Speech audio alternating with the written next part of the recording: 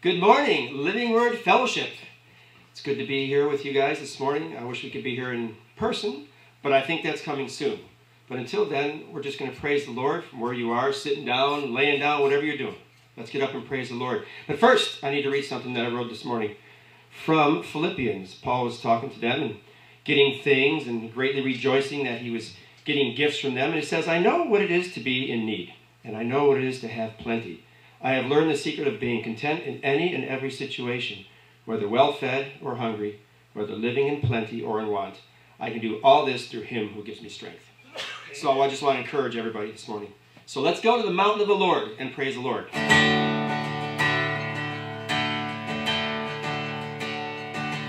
Let's go to the mountain of the Lord and meet with him. Let us rise above this earthly pain and draw near to him. Let us lay our cares and burdens down and seek his face as we turn our hearts to heaven now, mountain of the Lord.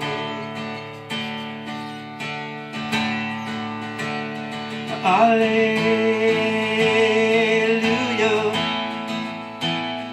alleluia, we sing alleluia.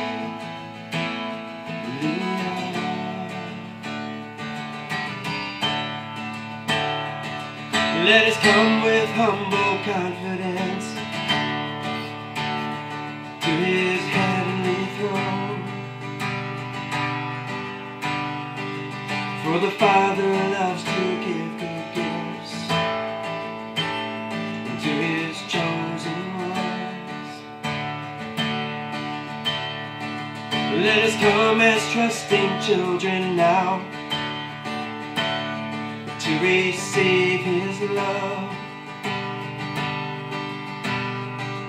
as the dew of heaven falls on us at the mountain of the Lord.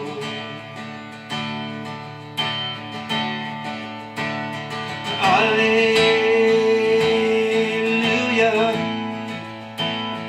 alleluia, we sing alleluia.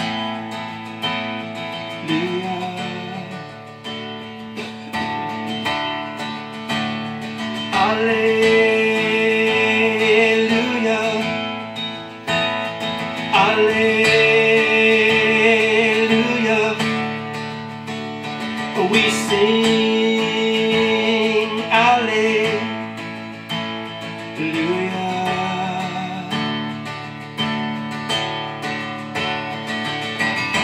We come to the mountain to praise him. We come to lift up your name.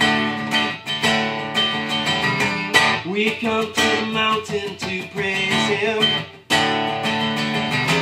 We come to lift up your name, Lord. Hallelujah, hallelujah,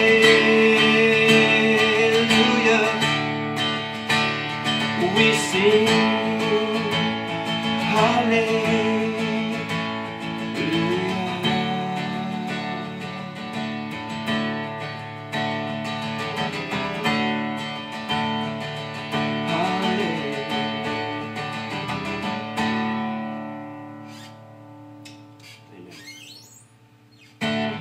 Well, praise the Lord. It is Memorial Weekend, so we're going to sing a Memorial Day song. Proud to be an American. Lord, we just come before you right now. We thank you, Father God, that the freedoms that we have. We thank you, Lord Jesus, that you're always on the throne. You've never left the throne.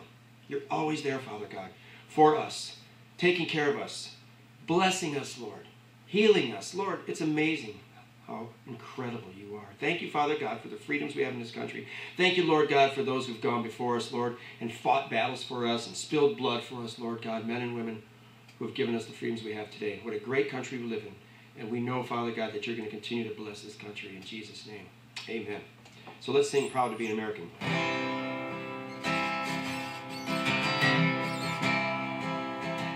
If tomorrow all the things were gone I worked for all my life, and I had to start again with just my children and my wife, I thank my God above to be living here today, 'cause the flag still stands for freedom, and they can't take that away. And I'm proud to be an American, where at least I know I'm free. And I won't forget the man who died and gave that right to me. And I gladly stand up next to you and defend her still today, 'cause there ain't no doubt I love this land. God bless the USA.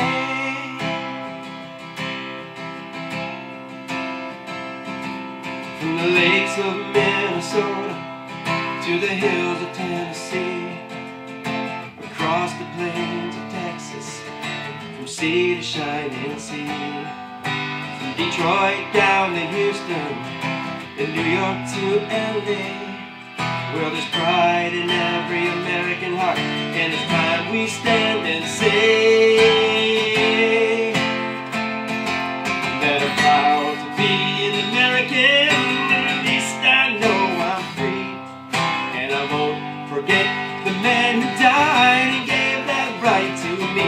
And I'll gladly stand up next to you and defend her still today, 'cause there ain't no doubt I love this land. God bless the USA. And I'm proud to be an American, where at least I know I'm free.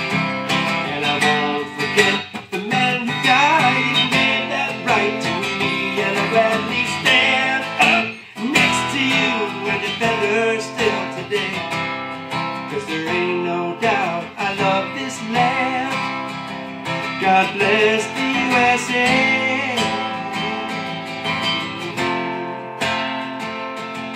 And there ain't no doubt I love this land.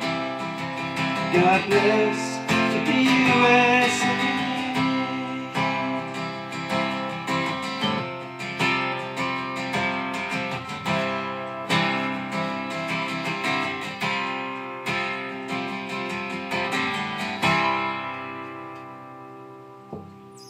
Amen. I hope you're pretty pumped up after that, because I am. All right, we're going to do one more song. Lord, I need you. It's a struggle for a lot of people out there right now, and all you can do is trust the Lord. I know it sounds pretty cliche, but that's what we have to do. If you're one of them that are struggling, then God's got something for you. Don't fret. Trust in the Lord. That's what his songs were singing about. And you know what? If you're not struggling, help somebody who is. You know, encourage them, whatever you can do. But God is God, man, and he's good, and he always will be. Don't fret.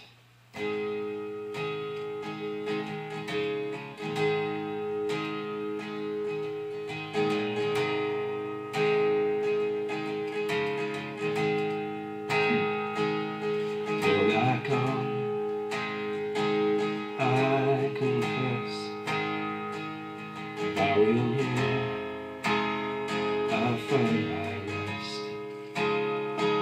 And without you, I fall apart. You're the one that guides my heart.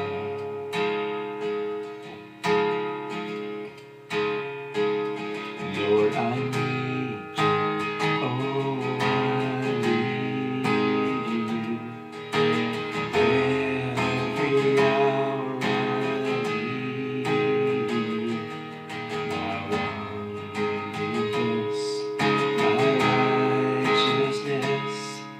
Oh God, how I need you.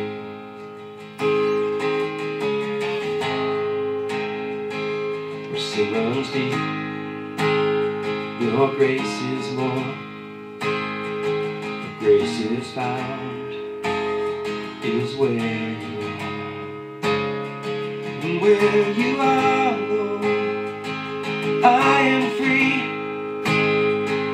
Holiness is Christ in me.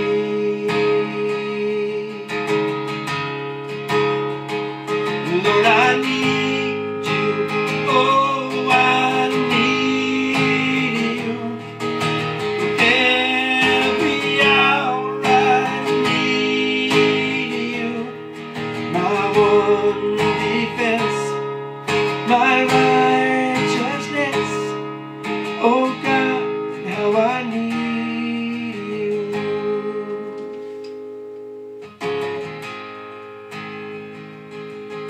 So teach my song to rise to you when temptation comes my way. But when I cannot stand to follow you, Jesus, you're my hope and stay. So teach my song to rise to you when temptation comes my way. When I cannot stand to follow you, Jesus, you're my hope and stay.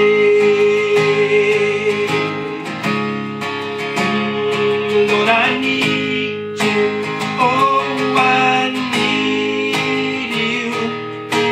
Every hour I need you. My one defense, my righteousness. Oh God, how I need you. My one defense, my righteousness. Oh God, how I need you. My one defense, our righteousness. Oh God, how we need you.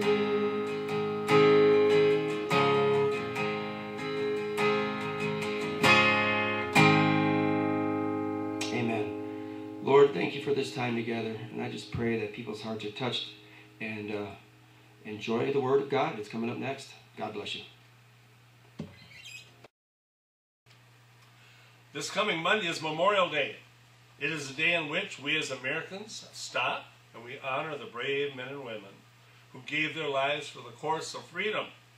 It is a time in which we have picnics, concerts, movies, and family get-togethers. But for others, it's going to be a time for going to cemeteries and placing flags on the grave sites of precious loved ones.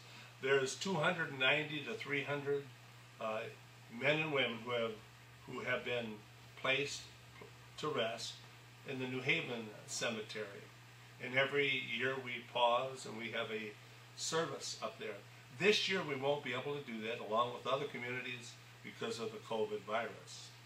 But I would like to share with you today a trait that must be found in any person who would seek to accomplish any task, whether in war or in life. That trait is called persevering faith. We have to keep on in spite of the difficulties, the circumstances, the problems, the conflicts that come up in our life. We have to persevere. You say, Pastor, what does it mean to persevere? It means to try hard and continuously in spite of obstacles and difficulties. That's Webster's definition. Let me read it again. To try hard and continuously in spite of obstacles and difficulties that might come your way. One of my favorite Bible verses in the New Testament as a pastor is Hebrews 11:6. It says, but without faith, it is impossible to please him. To please who? To please God. For he that comes to God must believe that he is, and that he is a rewarder of those that diligently seek him. Let me quote that again. But without faith, it is impossible to please God. What type of faith is he talking about? Persevering faith. Without faith, it is impossible to please him. For he that comes to God must believe that he is, and that he is a rewarder of those that diligently seek him. I'm going to share with you today some Bible verses, a couple little stories about individuals who kept on keeping on in spite of the situations, difficulties, obstacles, mountaintops that came their way. They kept on going. If you and I are to accomplish anything in life, we are going to have to learn how to persevere. That's not a verse and that's not something that people like to hear. From time to time, I'll have different individuals that have said to me, well, you know, Pastor, you just love God, and you just love getting in the Bible every day, and you just love praying every day, and you just love going out and talking to people about Jesus every day. I got some news for you today. That's not true sometimes. Sometimes I just want to stay home in my jammies. Sometimes I just want to be alone and be able to just sit back and think about how good God's been to me. But sometimes I'm not pressing in. But the blessings that we're all longing for in our Christian life come when we persevere and we press in spite of whether we want to do that or not. I'm going to share a passage with you right now. It's found in Daniel chapter 6. And I'm going to read it. It takes a little bit of time, but I think if you take it out of context, it doesn't have the strength that I want it to have this morning. Daniel chapter 6, verses 1 through 16. It pleased Darius to set over the kingdom 120 princes to be over his kingdom. And over these 3 governors, of whom Daniel was one, that the princes might give account to them, so that the king would suffer no loss. Then this Daniel distinguished himself above the governors and princes, because an excellent spirit was in him, and the king gave thought to setting him over the whole realm. So the governors and the princes sought to find some charge against Daniel concerning the kingdom, but they could find no charge or fault, because he was faithful, nor was there any error or fault found in him. How many of us wouldn't like that to be said about us? Nobody could find any fault, couldn't find any errors, because we're faithful and because we just keep on following the Lord no matter what. I'd like to say that's true of me, but sometimes that's not so true. Then these men said, we shall not find any charge against this Daniel unless we find it against him concerning the law of his God. They're saying, all we know is this guy keeps on serving God no matter what. The only way we're going to find anything against him is if we can find it against the law of his God. So the governors and princes thronged before the king and said thus to him, King Darius, live forever. I like to say there are a bunch of individuals that are going to tell the king what he wants to hear just because they want to get in his good graces. All the governors of the kingdom, the administrators and princes, the counselors and advisors, have consulted together, O king, to establish a royal statute and to make a firm decree that whoever petitions any god or man for 30 days, except for you, O king, shall be cast into the den of lions. Now, O king, establish the decree and sign the writing, so that it cannot be changed according to the law of the Medes and Persians, which does not alter. Therefore King Darius signed the written decree. Now when Daniel knew, and circle that word, knew, people. When Daniel knew, not he had heard, but when he knew that it was already signed, that the writing was signed, he went home, and in his upper room, with his windows open toward Jerusalem, he knelt down on his knees 3 times that day, and prayed and gave thanks before his God, as was his custom since early days. I want you to underline those 6 words. As was his custom since early days. It should be 7 words there. He knew it, but he didn't change his custom. But without faith, without persevering faith, it's impossible to please God. Daniel could have said at that time, listen, I'm not losing my life over following the Lord. I'm just going to give in. Nobody's going to know about it. I'm not in Jerusalem anymore. I'm here among the Medes and Persians. I'm just going to let it go. I'm going to just act like I'm a believer, but I won't be so outspoken about this anymore because I don't want to lose my life. But watch it. He doesn't do that. He opens the windows, gets down on his knees, did not change. He kept continually, perseveringly, diligently serving God. Then these men assembled and found Daniel praying and making supplication before his God. In other words, their plan worked. We got him. He's going against a decree. He's going against what the king has said, that you can't pray to anyone but our God. But Daniel didn't do that. He kept on praying towards his God. And he went before the king and spoke concerning the king's decree. Have you not signed a decree that every man who petitions any god or man within 30 days, except you, O king, shall be cast into the den of lions? The king answered and said, the thing is true according to the law of the Medes and Persians, which does not alter and does not change. So they answered and said before the king, that Daniel, think about that.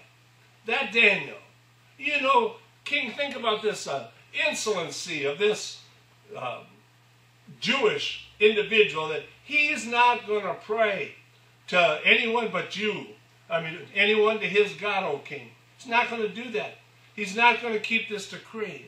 That Daniel, who is one of the captives from Judah, does not show due regard for you, O king, or for the decree that you have signed, but makes his petition 3 times a day. And the king, when he heard these words, was greatly displeased with himself and set his heart on Daniel to deliver him. Wasn't displeased with Daniel. He's displeased with himself that he had let these other ones con him into making a decree against this guy that he knew loved God, had always been favorable and shown love and devotion towards him as a king. And he labored all the going down of the sun to deliver Daniel. Then these men approached the king and said to the king, know, O king, that it is a law of the Medes and Persians that no decree or statutes which a king establishes may be changed. They said, king, listen, you signed it. This is what you wanted. And you know what? It can't be changed unless you change it. So the king gave the command. And they brought Daniel and cast him into the den of lions. But the king spoke to Daniel, your God, whom you serve continually, or perseveringly, or diligently, he will deliver you. Now, skip forward to verse 20. And when he came to the den, they did what the king did, and what he had said he was going to do. Daniel was going to be thrown in the lion's den. The king is losing sleep, but Daniel's not losing sleep. And in verse 20 it says, and when he came to the den, he cried out with a lamenting voice to Daniel. The king spoke, saying to Daniel, Daniel, servant of the living God, has your God, whom you serve continually, been able to deliver you from the lions? This is the point I want to drive home this morning. You can't serve God, and you can't occasionally serve God. You can't one day live for God, several days not live for him, and then expect God to deliver you from obstacles and situations that come up in your life. It's not a consistently loving, trusting, waiting on God life. He's a rewarder of those who diligently seek him, who perseveringly seek him, who continually seek him, who never give up, never quit seeking him. That's the kind of faith he wants to see from his children. And the Bible says, Jesus said, when the Son of Man comes, will he find faith? It's not talking about those who read a little devotional card once a day and that's all they do. The rest of the time is theirs. It's not talking about someone who prays just on the National Day of Prayer and the rest of the time is theirs. It's not talking about somebody who they pray over their meals, but the rest of the time they watch things and do things that are contrary to the Word of God, and they expect God to deliver them. That's not what's going to take place. Daniel got delivered because he had persevering faith. Even in spite of difficult times, he was in a place where he didn't want to be. He was in a kingdom that he didn't want to be in. He was a Jewish captive, yet he had made the best of the situation that he found himself in. and kept on following and obeying God no matter what everybody else told him to do. That's the kind of faith that Jesus is looking for. It's the kind of faith that says, listen, I'll die before I'll recant. I will throw in the towel. I will never throw in the towel when it comes to my faith in Jesus Christ. I'm living for him no matter what. There's a New Testament example of that. And it's found over in 2 Corinthians chapter 11, verses 23 through 28. Paul has not wanted to have to defend his faith. He wanted them to just look around and see that, listen, a person doesn't do what I've done. A person doesn't write 2/3 of the New Testament. A person doesn't get stoned many, many times without having something in the tank. I am serving God because I love him, not because you're paying me to serve him. Are they ministers of Christ, he said, 2 Corinthians 11:23. I speak as a fool. I am more. In labors, more abundant. In stripes, above measures. Talk about getting strapped with a whip. In prisons, more frequently. In deaths, often. From the Jews, 5 times I received 40 stripes minus 1. 5 times he had 39 stripes put across his back. 3 times I was beaten with rods. Once I was stoned. 3 times I was shipwrecked. A night and a day I have been in the deep. People, what am I trying to say? Listen, Paul lived his life for the Lord. Once he came to faith in Christ, he was living for the Lord no matter what. But any one of those things that I've just read, if you and I had went through any one of those things, there's 9 out of 10 times a lot of people would have just said, I give up. I give up. But Paul didn't. He pressed in there.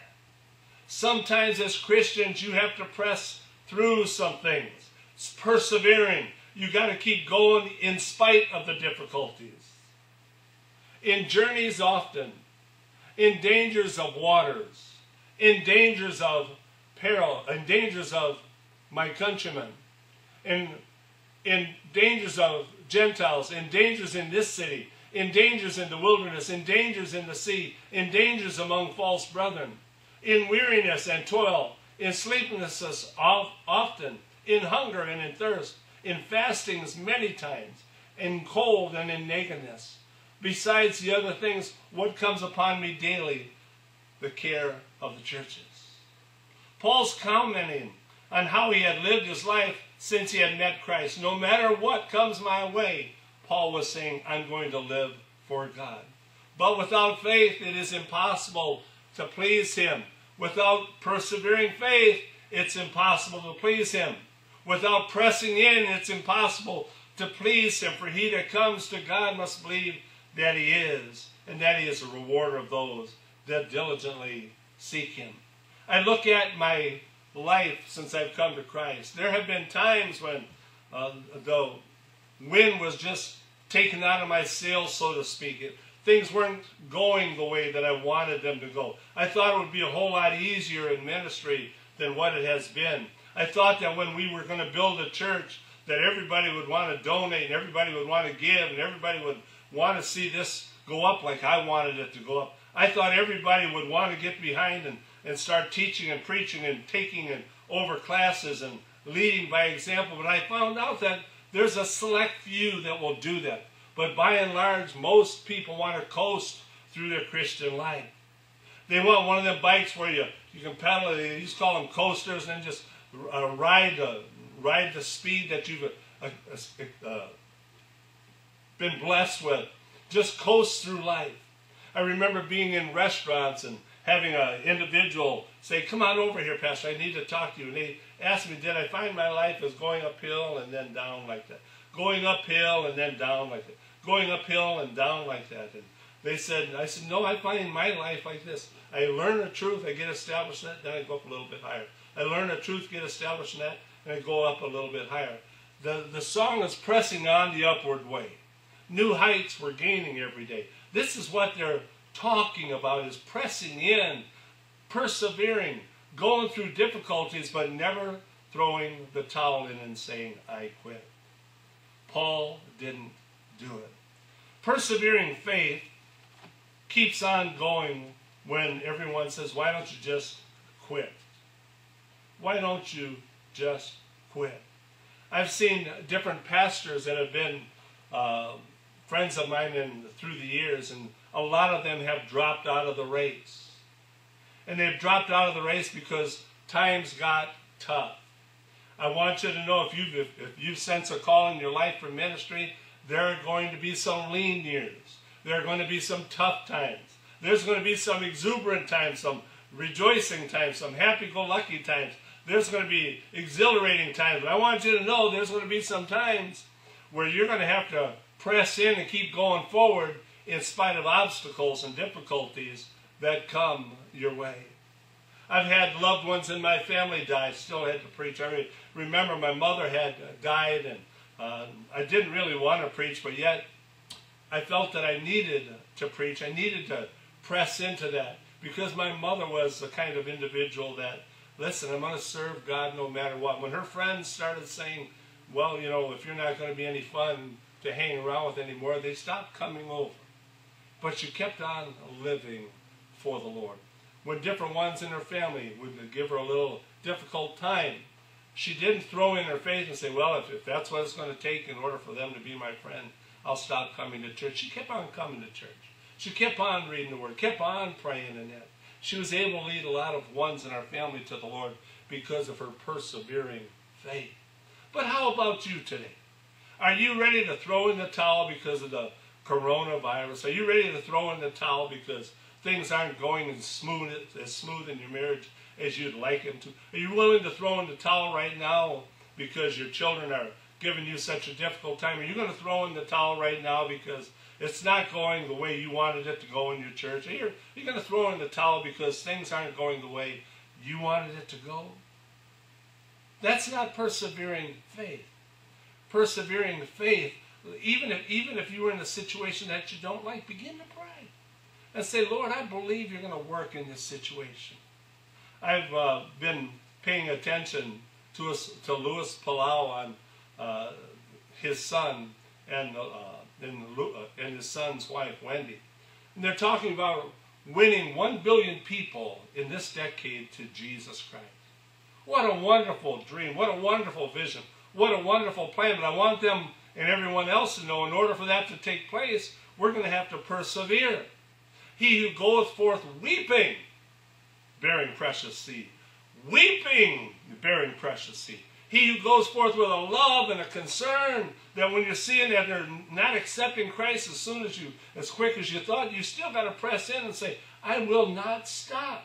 I'm going to keep on teaching and preaching the word. Some will believe.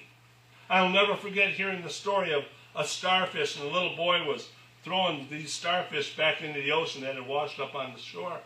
And somebody watched him and said, little boy, what are you trying to do? You can't save them all. He said, no, but he said, I'm going to save some. And he would throw them back. See, it matters about how, God's not going to say, how many did you win?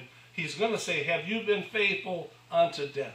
Have you persevered? Have you pressed in even when things were not going your way? In Habakkuk chapter 3, 17 through 19, it says, though the fig tree may not blossom, nor fruit be on the vine, though the labor of the olive may fail, and the fields are yielding no food, though the flock may be cut off from the fold, and there's no herd in the stalls. Don't miss this. It says, yet I will rejoice in the Lord. I will joy in the God of my salvation. He's saying, I counted the 6 or 7 things there. He says, even though they're going wrong, yet I'm going to rejoice in the Lord. I will joy in the God of my salvation. I'm going to persevere. I'm going to keep on going. The Lord God is my strength, he says. He will make my feet like deer's feet. And I'm going to dig in, is what he's saying. And he will make me walk on my high hills. So he's saying I'm going to walk on the high spots of the earth because I'm willing to persevere in my faith. Nothing fires me up anymore than when I look at the scriptures and I see Jesus' attitude towards the cross. Jesus, many, many times, had told his disciples that he was going to go to Jerusalem. They were going to beat him. They were going to do all these things with him.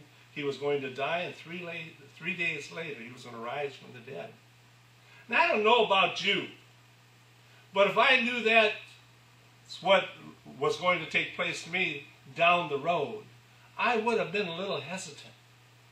But for eons of time, the Bible says that Jesus Christ was bruised before the foundation of the world. That God had a plan before the foundation of the world. That was that Jesus was going to die. Jesus knew all those things. He knew all the scriptures, the conflict of the age. He knew everything that was going to transpire. Now he comes to this earth. He's born in Bethlehem's manger.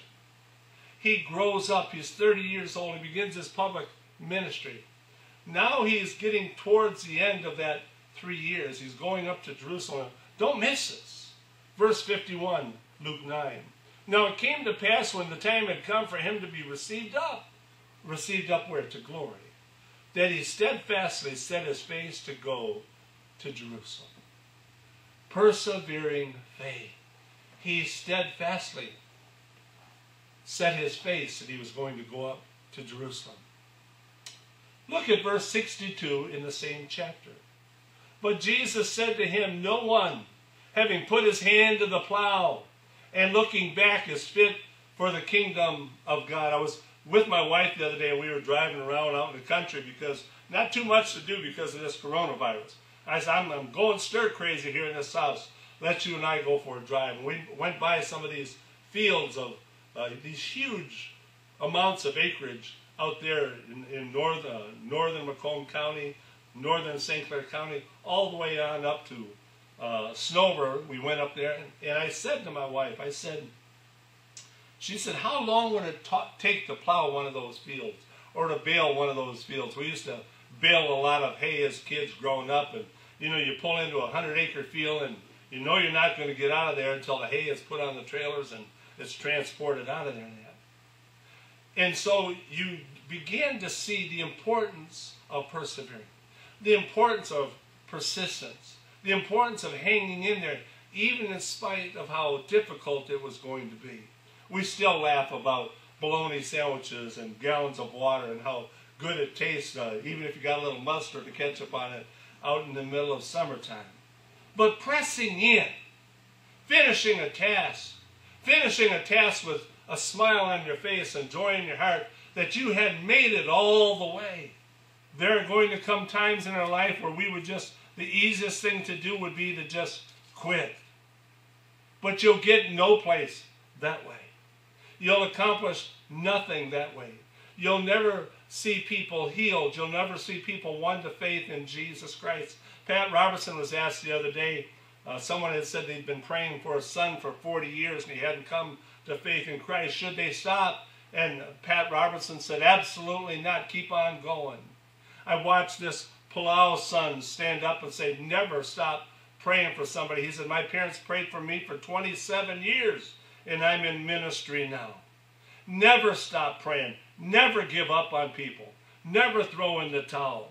In life, we'll all be faced with situations, troubles, conflicts, yes, even wars. Over and over again, we're going to have to deal with things that we don't want to deal with. But with God and persevering faith, we can walk through them, might I add, victoriously. In Romans chapter 8, we find this scripture. Who can separate us from the love of Christ? In verse 35. Shall tribulation, or distress, or persecution, or famine, or nakedness, or peril, or sword? As it is written, for your sake we are killed all the day long. We are accounted as sheep for the slaughter. Yet in all these things we are more than conquerors through him who loved us. Yet in all these things, in other words, he had to go through them. He had to be in them to get out of them. He said, yet in all these things we are more than conquerors through him that loved us. For I am persuaded that neither death, nor life, nor things that come up in life, viruses, unemployment, situations in our marriage, hunger, welfare, church splits, individuals dying. Nor life, nor angels, nor principalities, nor powers, nor things present, nor things to come, building programs, nor height, nor depth, and I might say debt too, nor any other created thing shall be able to separate us from the love of God, which is in Christ Jesus our Lord. Persevering faith, people, presses in. That's what we need right now in so many homes. You know, I hear people talk about divorce and they're just going to quit and get a divorce and, you know, that'll be the end of their problems. No, it'll just be more problems started in your children's life. More problems possibly started in your children's life because you didn't persevere, you didn't press in. You know, if you're having problems in your marriage because of things that are going on right now, get some counsel. Get in the Word. Talk with a pastor. Do something. Talk with a counselor, but don't quit.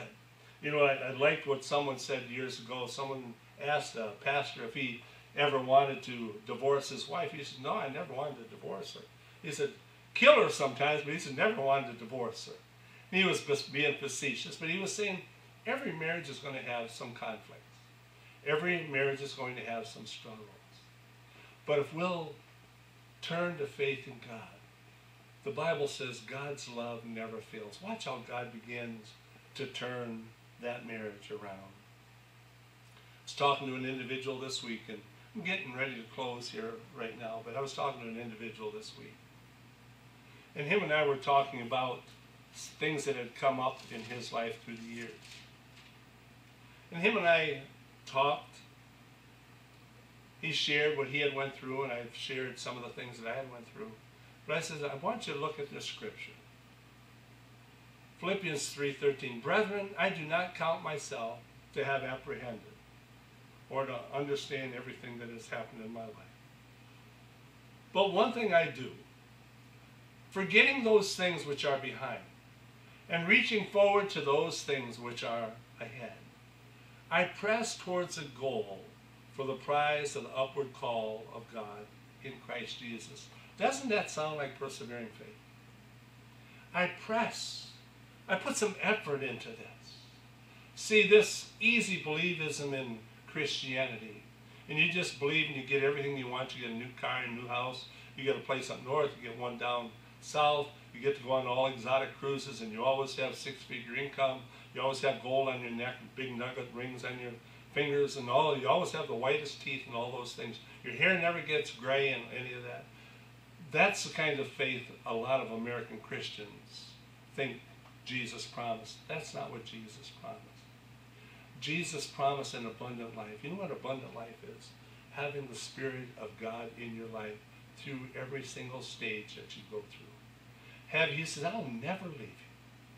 I'll never forsake you. To have the life of God on the inside of you. The Bible says that he that believeth on the Lord, as the scripture says, out of his belly shall flow rivers of living water. That's what the abundant life is. It's not about things. All you have to do is do one funeral one time as a pastor, and you can see no matter how much stuff people have, when they die, it doesn't go back in that casket. It's gone. You can't take it with you. The only thing you can take with you is souls, people. People who were won to faith in Jesus Christ because of what you did and said to them. That's what I want. Paul said, the time of my departure is at hand. He said, I have fought a good fight. I finished my course. I've kept the faith. Persevered. I just read all the different things Paul did. He says, listen, my life is coming to an end, but I have persevered. I've pressed in. Do you have persevering faith today? Do you have faith in God today? I'd like to pray a prayer with you, and this will get you on this walk of faith that I'm talking about. Yes, there's going to be difficulties. I'm not going to lie to you. There'll be some difficulties. But if you'll persevere, if you'll continually trust God like Daniel did, if you'll continually trust God like Paul did, if you'll continually trust God as our Lord and Savior Jesus did, if you'll continually follow the faith of those kind of individuals. That's what the Bible talks about in Hebrews chapter 12, about, therefore, seeing we are encompassed about with such a great cloud of witnesses, let us lay aside every weight and every measure and the sin which does so easily beset us, and let us run with patience, persevering faith, the race that is set before us, looking unto Jesus, the author and finisher of our faith, who for the joy that was set before him endured the cross, despised the shame, and he sat down at the right hand of our majesty and high. Persevering faith. If you want to get started, first off, you have to do this. The Bible says, for all have sinned and come short of the glory of God. That means I have, you have, anyone who's watching us today, you have all sinned. We've all sinned and come short of God's glory. And there's a penalty for that. That's Romans 6:23. It says, for the wages of sin is death. That means total separation from God forever. The wages of sin is death. Total separation from God forever. For the wages of sin is death, but the gift of God is eternal life through Jesus Christ our Lord. Now, that's a gift. But if I was to give you a gift, that gift will do you no good if you don't receive it. The Greek word is lambano. It means to grasp, to take for your own, to say, yes, I will receive this gift, to embrace him. I remember the time I did that, when I embraced Christianity and embraced Jesus Christ. And I said, from this day on, I want to live for him. So you have to receive lambano, grab that gift and say, Lord, thank you for the gift of your Son. Now, how do we do that? We do that by this way. The Bible says, for whosoever shall call upon the name of the Lord shall be saved. So you say, Jesus, I admit I'm a sinner. Pray with me. Jesus, I admit I'm a sinner. And I thank you that Jesus Christ came to save sinners.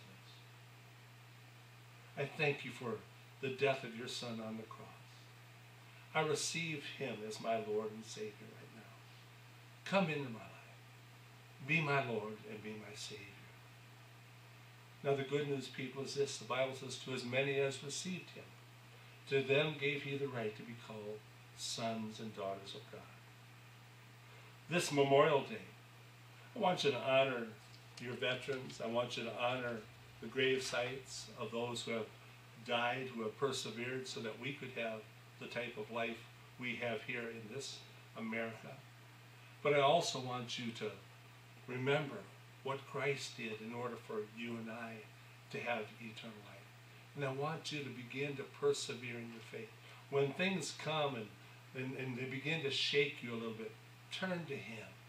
If you build your house upon the Word of God and upon faith in Jesus Christ, the Bible says it's an unshakable kingdom.